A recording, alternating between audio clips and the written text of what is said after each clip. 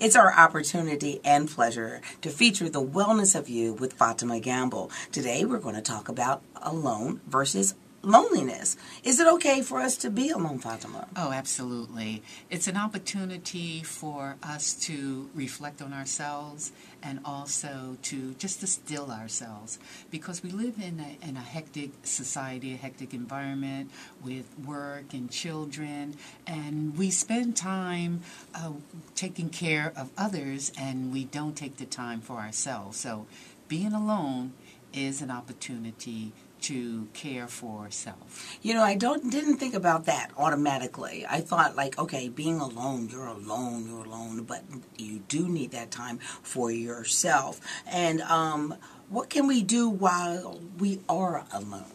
What would you suggest? Absolutely nothing. Or whatever you choose to do. Yes. Or you can utilize that time to be active.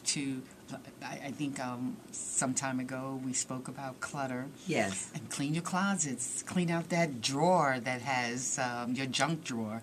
You know, you can do things around the house that will keep you active and keep you occupied. Now, loneliness, when does that set in? The point of where there's loneliness. And what is loneliness? Well, loneliness is when you're not okay with being with yourself. Yeah. You're not okay with yourself. And if you're okay with yourself, you're not lonely. You may be alone, but you're not lonely. So, you know.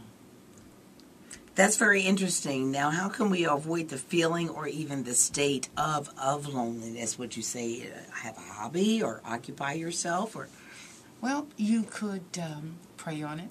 Yes. Meditate. Yes. Tap into your higher power. Yes. Because you're never alone. Yeah. Never. You are never alone. Faatimah, when does loneliness set in? Well, when you are not okay with being alone, and you can be alone but not lonely, but then you can always find something to occupy yourself.